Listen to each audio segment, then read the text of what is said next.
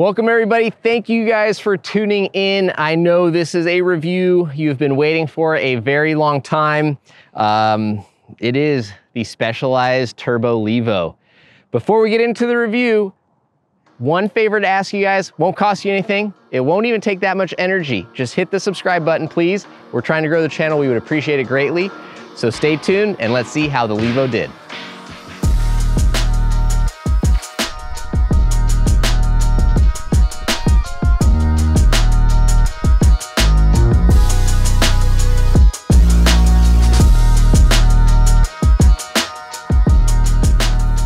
All right, folks, so 1 year in the making. We have had this Specialized Levo for quite some time, and we had to turn a lot of you guys down who've been asking for us to release this. We really wanted to put long-term miles on this bike. There were obviously some issues with the previous generation Levo in terms of motors, belts, other parts. So we really wanted to do our due diligence for you guys because it is a hefty investment to get into one of these bikes. And we're happy to say 1 year and we haven't had any problems with this bike. This suspension is in some desperate need of a rebuild, but other than that, this bike is still one of our favorites in the test fleet. So let's dig in. This is a 160 millimeter, 150 millimeter eMTB with a 700 watt-hour battery and 90 Newton meters of torque. Specialized says it'll give you about a 5-hour ride time depending on your power mode, your weight, the elevation and terrain that you're riding in. We've definitely done everything from very short full turbo runs to very long eco rides where we're just trying to eke out every last bit of juice we can. And I would say the bike feels equally comfortable in either of those situations. It is a mullet bike, so it's a 27.5-inch rear wheel with a 29er up front. That could be one of the issues, I guess, some epic or touring mountain bike riders might have some issue with, just that smaller rear wheel, a little less rollover and speed. But I think what this bike is really awesome at, which is shredding super gnarly, extreme, aggressive riding. Having that shorter rear end, having a stiffer rear end, stiffer wheel is a trade-off we're willing to make. We're big fans of mullets on e-bikes, unless again, it's a shorter travel bike that we're just using for long distance mileage. So getting into the E of this e-bike, Gorilla Glass here on this new Mastermind TCU. You've got, I think, over 100 customizable display options that you can get in here. It will sync up with heart rate monitors. I mean, the amount of displays that you can come up with are pretty awesome. You now have a visible percentage that you can see, mileage, you name it. Like you can see it in there. It also syncs up to your to the Specialized app on your phone, the Mission Control app. You can diagnose your bike, over-the-air updates. You can track rides. Very cool features. You can even modify some of the settings within the bike in that app. You also have the micro tune option here on the controller, where if you press and hold the plus button for 2 seconds, you can then customize the amount of power in an exact increment rather than using like the preset factory options. We didn't really use that option all that much, to be honest. Some people love it and use it all the time. We were pretty happy just with the factory settings, and I gotta say that we're pretty much all turbo all the time. So that's enough of that. And then down below that, you've got an updated 2.2 drive unit. Again, 90 Newton meters of torque. Specialized worked to improve the durability and the longevity. The belts are a different material. They're a little bit wider, a little bit more robust, designed to withstand the rigors of aggressive e-mountain bike riders. We have joined some Levo Facebook groups and forum boards just because, over this last year, we wanted to see what other riders were having issues with or talking about. And while it does seem like some very high mileage riders, they could possibly have hacked the bikes, or they could possibly be very heavy and riding very steep terrains. Maybe they're in really mucky, nasty conditions. Although I don't think that'll be an issue because this thing is sealed off quite well.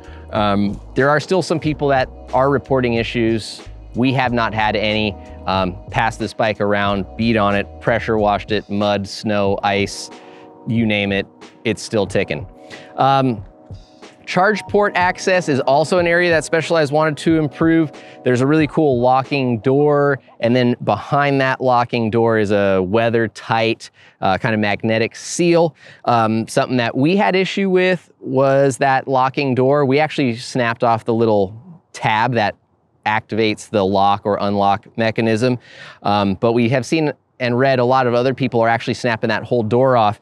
And with some recent talks with Specialized, it sounds like they're aware of that. They've seen other people having issues, and they're sounds like working on maybe an improved design there. But you got to be careful if you have it in your garage and you have that door open. Maybe you unplug the charger and go to back it out of wherever you store the bike. If that door is open and the crank arm spins back as you're rolling the bike, it'll just snap that door off, and then you know that's a bit of a bummer. You got to order a part, hopefully it's in stock, and then go for your ride with a little bit of an exposed area. Luckily, that magnetic weather tight seal that goes to the charging port is very good at its job, and I guess it's not the end of the world unless you're in super nasty conditions, but still something we'd like to see improved. All right, moving into the mountain bike aspect of this thing, RX Tune suspension, absolutely nailed it. I think Specialized did a great job just taking the influence from the Specialized Stump Jumper EVOs and Stump Jumpers and just all of their bikes, and have made a bike that is very capable and confident being ridden at a pretty wide level of riders. I think some bikes can be very polarizing. They could be on that that jagged edge of this is a race guy tune, and if you are charging hard 100%, it's gonna feel great. But if you're out for a casual ride, it's just gonna beat the crap out of you. It's gonna feel really stiff and harsh. It's gonna decelerate over square edge bumps. Or conversely, you could have something that's a very plush, soft, casual rider tune. And then, riders who are seeking to be super aggressive and harsh are gonna have to add volume reducers and work on damping and other tunes to try to keep that bike high in the travel and riding the way they want it to. Don't have to do that with the Specialized. I think they've done a very good job just making a bike that works for a wide range of riders and takes very little time or effort to tune. Up front, this 38 fork, again, we added a couple volume reducers to get the feel we wanted, that plushness and softness off the top with the progression at the end of the stroke. From there, dialed. Again, it's in need of some rebuild, a lot of miles and rough miles, nasty miles. So it's starting to fade after a year, but nevertheless, Specialized nailed the tune and the spec on this bike. We're stoked. Speaking of spec, it does come with a full SRAM drivetrain and brake setup. You might notice that I've switched a couple of small things here, being that this is one of my favorite bikes. We've used it as a test bed to test a lot of different wheels, different brakes, you name it. So I currently have some TRP DHR-EVOs on here, which I would love to see spec'd on this and many more e-bikes because they're awesome and they have a ton of power and they don't need to be bled all the time. But it does come with the SRAM code brakes, which worked fine for a while. Other than that, the wheels that we had that came on here worked fine. It was a absolutely great rolling, working bike that withstood a lot of abuse for a very long time, and I think will treat a lot of riders well. So another thing that I think Specialized really nailed was the geometry on this bike. And furthermore, the adjustability of the geometry on this bike. You can take the head tube angle from anywhere between 63 and 65.5 degrees. There are 6 possible configurations. The headset cup that comes in the bike is centered. There is a +1 or -1, which will give you 1 full degree of adjustment. Out back in the horse link, you've got a 7mm adjustable flip chip that will raise or lower bottom bracket 7mm, but it will also alter the head tube angle by ½ a degree. So you can make full degree or ½ degree adjustments here and in conjunction with any tunes or adjustments in the rear end. For 90% of the testing on this bike, we rode the bike in the stock configuration, which is a 64.5 degree head tube angle. I think that is a very versatile number. It really gives me the quick, snappy handling and maneuverability that I crave on flatter, more technical, or maybe some slower trails, and while climbing very steep technical stuff. But it's still slack enough to give me the stability, the predictability, and confidence that I need when things get really steep and fast. As far as sizing goes, I'm 5'11". I opted to run a size S4. Taking cues again from some of the other more aggressive gravity bikes and Specialized line, they are going with a reach-based size structure. So at my height, I could fit S3, S4, or S5 bikes. The difference being reach, because all their bikes have low standover and low C-tube heights. 475 to 480 is kind of my ideal window for reach. That S4 has a 477, so it was right in my wheelhouse. I think that blends stability with playfulness. You know, I find bikes that are too long get very cumbersome, especially with an e-bike, trying to manual them, snap them around corners, you know, jumping and picking up off little features. That weight being farther out front is just too much. I'm not a fan for the type of riding and the raw trails that we usually go out and search for. A little bit shorter bike is a lot more fun. So I think 477 on that S4 is perfect, and I'm very happy with that. I would absolutely pick that size once again. Moving into where this bike excels. Honestly, I think this bike does really well in a ton of places. Now, as far as power delivery, climbing, pedaling this bike, I think Specialized has done a good job creating a bike that is right up with the competition. It is not the best at climbing or just the intuitive nature of how this thing comes on, but it is far from the worst. I think it is right up in the mix. Each drive unit has its own characteristics, right? Like anything else in bikes or life, right? Some riders and some terrain may like Bosch better, some might like Shimano, some might prefer the Specialized system. I think this is in the running, and depending on the feel and the type of assistance that you want, you could love it. I don't think there's anybody that wouldn't love it, or at least like it or be happy with it, because it comes on strong, it has good power, and it just does a good job of having a nice consistent feel across the board. We have noticed over time, it feels like it might be getting a little bit louder, especially like if we're doing long kind of self-shuttle days where we're climbing lots of feet on steep hills.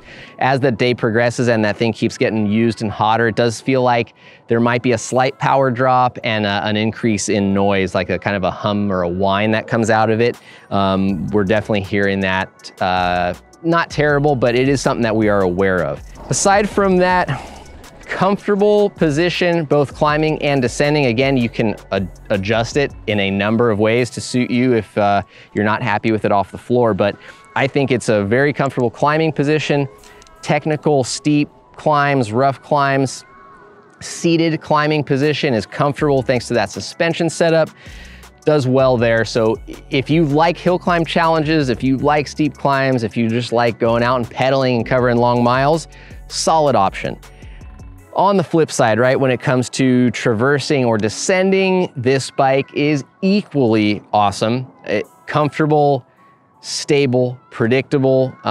You know, our Dissected series is meant to be a first look, you know, with support of a brand to kind of get you guys content real quick and early. And so we got this bike with Joe Buckley and Alan Cook from Specialized, who came up and dropped one off. That first ride was in some nasty conditions, and I instantly felt comfortable on this bike on some pretty chunky, fast and gnarly terrain. And it never changed throughout our test period, no matter who we gave the bike to. I think that is a testament. When you can hop on a brand new test bike on a trail that maybe you know it really well, or maybe you've never ridden it, and not think about the bike and just think about riding, that is a very good compliment to a bike, its geometry, and its suspension platform. I think riders who are aggressive and love to charge hard, they like sending it deep, they love charging over rough, fast, chunky terrain, they're gonna love this bike.